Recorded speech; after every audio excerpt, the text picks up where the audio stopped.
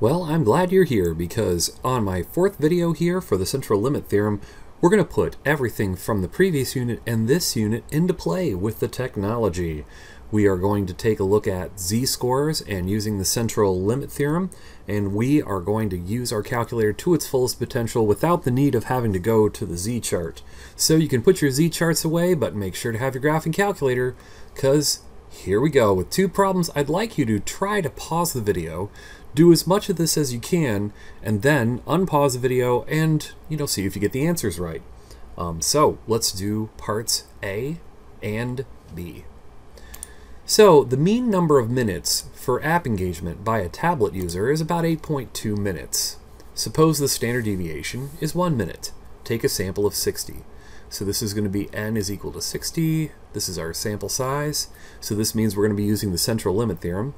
This is the average, so this is our mu here, and our standard deviation is 1 minute. So standard deviation is 1.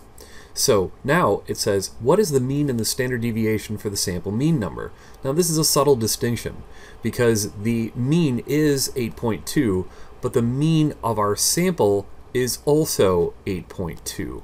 So the mean is the same as the mean of the sample, which is 8.2. And the logic behind this is if you pick 60 people from a normal distribution, we're going to assume normality, and then your small sample will actually still have the same average. But your standard deviation is going to be a lot smaller because based on the sample size, this is going to change that standard deviation. So let us now look at our standard deviation for the sample mean number. So this means that we need to take our standard deviation and divide it by the square root of the sample size, n, which is the standard error of the mean, and this brings us to the 1 divided by the square root of the sample size, which is 60, which is approximately 0.13 or 13 hundredths. So now we have our mean and our standard deviation, so we should be able to find the 90th percentile for the sample mean time of app engagement for a tablet user in a group of 60. So since we are trying to find the percentile, this would be the invert norm, because we're going to, instead of going from a z to get a percentage, we have a percentage, now we want the score. So this is going to mean we type in our 0.90. You could also type in 0.9, but I was being a little stylistic there. Our average is 8.2 from our sample, and our standard deviation is 1 over the square root of 60. I'm not even going to try to approximate that. I'm just going to use that value by itself. So with our calculator here, I'm going to go second vars, and then I'm going to go to this option, the invert norm. And then my area, I'm going to want 90% below, or the score that would give me 90% below. I'm going to go 8.2 for my average. My standard deviation is now 1 divided by the square root of 60. I'm going to close that parenthesis off for good programming. I hit paste, and then I hit enter, and I get an answer of 8.36, so that's about 8.4 minutes. So I'll go back and write this in here. 8.36 is approximately 8.4 minutes. Now let me reveal part C. Let you take a look at that. You can pause the video right here if you want to try to do it first. Okay, now we want to find the probability that the sample mean is between 8 minutes and 8.5 minutes. All right. So here we go with our work here. The probability of the x bar being between 8 and 8.5 minutes. So that's what we're looking for. We want to see what is the probability of being between 8 and 8.5 minutes, and this x belongs to, or this x bar belongs to the normal distribution with an average of 8.2 minutes of engagement time and a standard deviation of 1 over the square root of 60. Now the reason why I set up this important information is because then I can just kind of plug this into the normal CDF function of our graphing calculator, which gives me on the low end side 8 is our lower bound, 8.5 is our higher bound, so we're looking between these two numbers, and our average is 8.2, and our standard deviation again is 1 divided by the square root of 60. And so I'll type this in and get the answer here to see what our percent chance is that someone's going to spend between 8 to 8.5 minutes in this group of 60 people for this app. Alright, so now I'm going to go second vars. I'm going to go down to normal continuous distribution function, or the normal CDF. Let's see, my low bound is 8, my upper bound is 8.5, and my average is 8.2. 2, not 5, there we go. And my standard deviation is 1 divided by the square root of 60. Now I'm thinking this is going to be a very high likelihood because my lower and upper bound actually encases and has the average in it. So yeah, it's very high, 92.9%. So as a decimal, 0.929, and as a percentage, 92.9. So 0.929, or 92.9% chance that the group, our 60-person group, has an average between 8.0 and 8.5. So that seems pretty likely. I mean, again, I did choose a span that included the average. All right, let's try some older problems with our newfound calculator knowledge. So what we have here is back in 2012, I got this information off the web of costofwedding.com. It says, on average, U.S. couples spend $26,542 for their wedding, with a standard deviation of $6,636. So why don't you try pausing the video on this and try doing these 3 problems by yourself to see how you do. And also try to use your graphing calculator instead of using the Z-chart for these problems. Each of these is very possible. Okay, so now hopefully you are done with the problem. So what we want is we want to find a probability that a random person, this is going to be X, this is not going to be X bar, we're not going to use the central limit theorem, we're just going to use our raw average and standard deviation. Now this is spending fewer than $15,000, so my probabilities were X is less than $15,000. From the previous video, people did get a little bit confused about how to type this into the calculator, so I'm going to re-explain that. Now this is going to be for a normal distribution of $26,542 for the average wedding, with $6,636 as our standard deviation. Now, what we need for our normal CDF fits this format of low, high, average, and then standard deviation, possibly modifications necessary. So it's really interesting to figure out, like, okay, so if I want to be below $15,000, what's really my low number? And if you look at it on a number line, if we have to go under $15,000, and since this is a discrete function, we can actually have exactly $15,000. So if we have to go under $15,000, how low can you go? 4,000, 3,000, 2,000, and if you make money off of your wedding, let's say it's a destination wedding and you're making people pitch in, which is part of the part of the wedding gift. You now just have negative numbers, and you could actually go to negative infinity. Well, then the number you would plug into normal CDF would be negative 10 to the 10, not the comma. Don't put the comma in yet. Negative 10 raised to the 99th power. By doing that, you ensure that the calculator thinks it's going to negative infinity.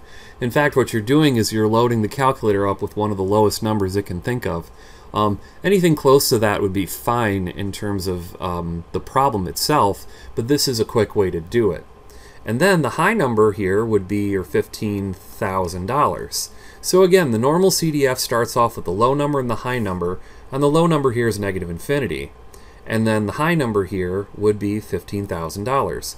Then after that, you can put in your 6,636, and then after that, your, whoops, I'm sorry, not that, your, after your high number goes the average, and the average is going to be, I'm going to write down here, $26,542, comma, then your standard deviation, $6,636. Okay, so let's now bring our calculator up and type all of this in right next to the equation itself. If I'm going to clear this out here, which I will, I'm going to go second, let's go to vars, let's go to normal CDF, which was really easy with low and high, but our lower number here is going to be negative 10. Caret key above the division raised to the 99th power. This again goes to negative infinity because that's my lowest number here. And then the upper number is going to be $15,000. And then my average is $26,542. And my standard deviation, which only accounts for one person, so that's $6,636 divided by the square root of 1, which is 1. So my x value is going to be roughly only 4.1%. There's a very small chance that someone is going to spend less than $15,000 on their wedding, even though, you know, from the averages that we're given here. So we're going to write down that answer of 0.041, and I'm going to write 3 holes like this, like a bowling ball holes, which means therefore there is, let me just write, let me write it that way. Let's go, therefore, there is a 4.1% chance that X, which is the one random person, will be less than $15,000. Okay, next we're going to find a sample of 30 people. Okay, so now N is equal to 30. Will spend more than $25,000. So here my probability of X bar is greater than 25,000. Okay, and that belongs to N, and that is going to be our $26,542 average, which is the same average as our mu X. And then what we have now is our standard deviation is going to be slightly different because thanks to the central limit theorem, we can now divide by the sample size of 30, and this will give us what we need. So here we have another normal CDF equation again. And we're going to see how we fill this in. And if this is on a number line, and it starts here at $25,000, and since this is discrete, we can actually have $25,000. And you can actually spend an infinite amount of money at your wedding. It will definitely feel that way. But you can spend an infinite amount of money at your wedding, and therefore what we need is we need to go from our 25,000, which is our low bound, to infinity. Now we can't actually type in infinity on the calculator, but we can do 10 to the 99th power. Notice there's no negative in front of it because we want to get a big number with 99 zeros at the end of it, and that will be pretty impressive, right? So then what we have is our average of $26,542. And then for our standard deviation, we're going to have 6,636 divided by the square root of 30, and that is going to fill up our normal CDF function. So let's get our normal CDF calculator function back up here, and we'll go, and I'll move this a little bit more, Oop, just kind of blew that up a little bit. There we go. So let's go with second vars, and let's go down to normal CDF. And now our lower is 25,000. Okay, our upper bound is going to be 10 raised to the 99th power. Our average is going to be, again, 26,542, so I don't need to change that. My standard deviation is going to be divided by the square root of 30. And we can let the calculator do all that work. We don't need to actually do it ourselves and then get rounding errors by, you know, approximating the answer of dividing by an irrational number.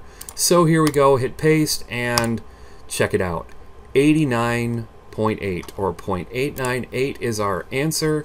And since 0.898 is our answer, 0.898, we can say, therefore, there is an 89.8% chance X bar will be greater than $25,000. All right, so that's good. That's good. That tells us, and it kind of makes sense since we actually included a number here, 25,000. If we went greater than 25,000, our mu would actually be here somewhere inside of our acceptable range that we're looking at.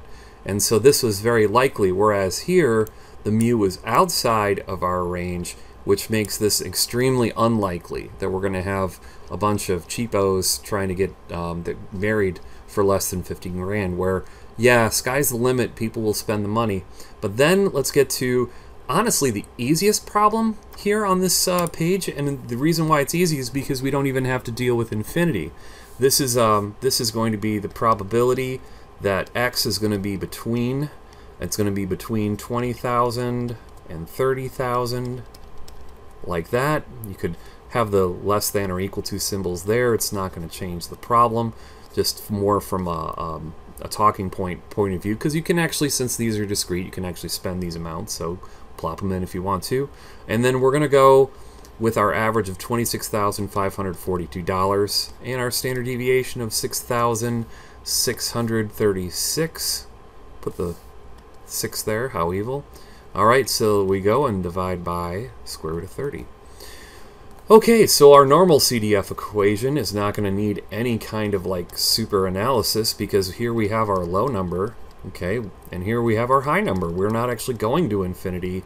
And then we have our standard deviation, which is 6,000, whoops, gosh, 26,000, let's try again, 26,542, and then we have our standard deviation of $6,636, adjusted for the sample size of 30. So to finish this video here, let's go and get my calculator. I'm going to go second, I'm going to go second vars and then go to normal CDF. Alright, looks like my lower limit is 20,000, not 25,000. My upper limit is no longer infinity, so I'll type in 30,000. There's my average. There's my standard deviation divided by the square root of the sample size, which is my standard error of the mean, thanks to the central limit theorem. And I hit paste, and I hit enter, and wow, this is really good. The chances are that I am going to definitely be in this zone, 0.998. 0.998, that is my number here. 0.998, and 0.998 is therefore crud. There is some terrible handwriting here. Alright, let's try this therefore there again. Therefore, there is a 99.8% chance that, oh, did you find my mistake here? Look at that. That X doesn't have a bar over it, because we're talking about a group of 30 people. That X bar is between 20,000 and 30,000. Yeah, I gotta have that bar there because I'm not talking about one person. So yeah, it's a really good chance. And if you actually looked at 20,000 and 30,000 on a number line, so imagine this is 30K and this is 20K. The reason why the chance of you picking 30 people who would have an average between 20 and 30 grand is because our mean from the actual problem is dabs like almost in the middle here. It's a little bit to the right because I didn't draw it to scale, but yeah, I mean, if you're looking for a range of values that includes the average, you're going to have a very high probability that it's in there. It's just that when you look for, as we did in part A, if you look for a problem that wasn't including the average, well, your odds are getting a lot worse. Well, thank you for watching this. I hope you got the problems right. We have 2 more videos to go in this series, and just the more you do, the better your homework's going to be. So more homework problems coming at you in parts 5 and 6.